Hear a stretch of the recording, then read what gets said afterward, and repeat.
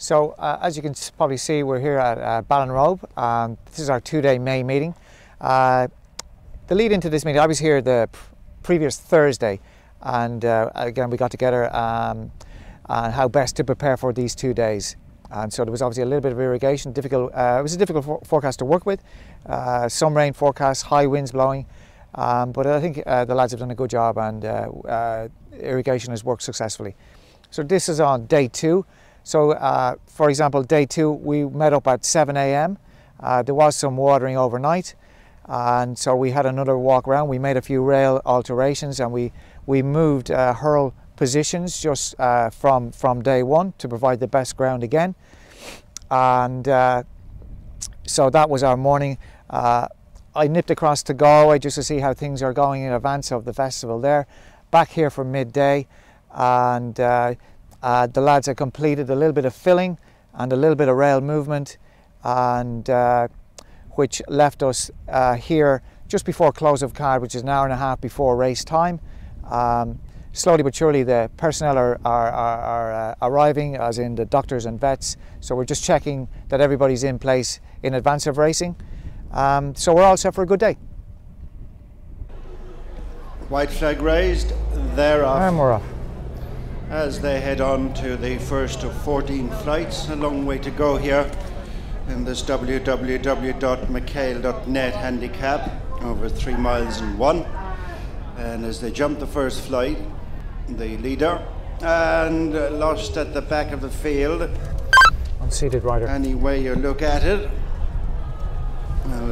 Carl, do you want to keep going, rider Carl? Robbie Power is yet to rise. The second flight, and the leader, Dubai Ash. Emer. Okay, Lynn. High and Butter Beat is on the inside of Ocean Glandor. Right. Followed by Blue Cross. As they raced up. We've loads of time. You struggling? 3. With the leader, Dubai Ash. I think we'll bypass Rob, yeah? You're in trouble, are you? Take it out, yeah, take it out. High, Ocean Glandor. Butter Beat next. Yeah, you can close the wing across, yeah? Yes, sir, I hear you. Side of Wolf of All Streets as they jump. Did you get me there? Did you get that message? Straight, which was the third that time. Dubai Ash. I'll come back to you when this race is over, Ray, okay?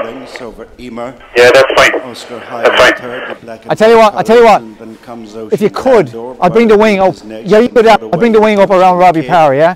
And Feisty Can you be able to? Way to flight number 4, which is inside their final 2.5 miles. It'll be the last flight after 2 more circuits, and it's Dubai Ash, the leader, followed by Emer and Oscar High. And Butterbeat tracks on the inside, horse with the noseband, alongside his Ocean Glandor, and then Tungsten Kid and got away and Feisty. That's a good angle there, yeah? And you swing that way? Grand job. Focus well and watching brief. That'll do, that'll do. That's good there, yeah? The back marker with 2 circuits to go, Captain Dorn. Dubai Ash the leader, with a reduced advantage over Oscar High and Emer, as they jump this flight past the stands.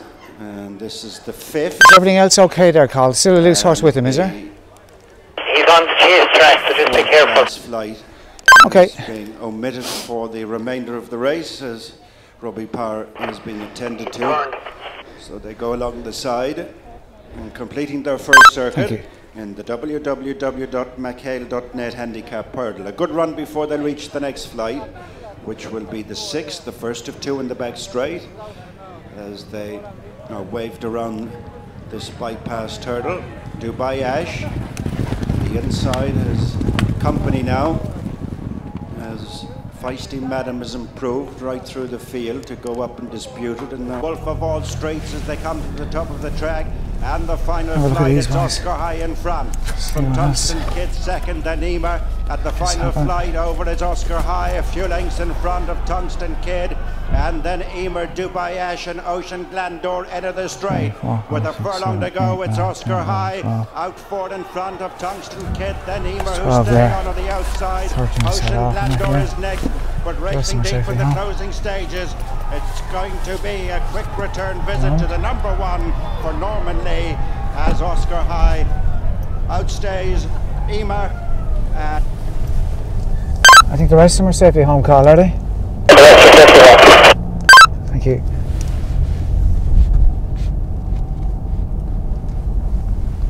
Summer jumping. What's not to like about it? Carl, just double checking we're good to go with this bumper track, are we? Yeah, we're all clear. All inside wings are left in place. That's great, thank you very much. So the role of a IHRB Clerk of the Course is twofold in many ways. On one hand, it's one of an inspector, so we do a pre-race inspection. It normally takes place 2 days in advance of a race meeting. And then on the day of racing, we're essentially we're setting a track out according to the rules of racing and according to the IHRB rules. And we're also liaising with our doctors, our other Malta crew, our veterinary surgeons and our horse ambulance employee as well, and to ensure that if something happens that it's dealt with correctly. I suppose in many ways, as a Clerk of the Course, and I think I speak for all the lads and lasses, that a good day for us is when everybody, horse and rider, come home safely. That's our main objective, and that's what we try and set out to achieve with the track management.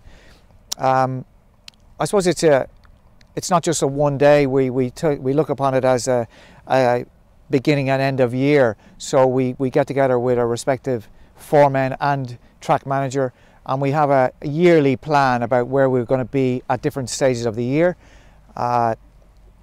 dealing with whatever the weather throws at us. You know, so although it's been particularly dry of late, but on one hand you'd be hoping the rain stays away, and then you could be doing some irrigation. So it's all weather dependent.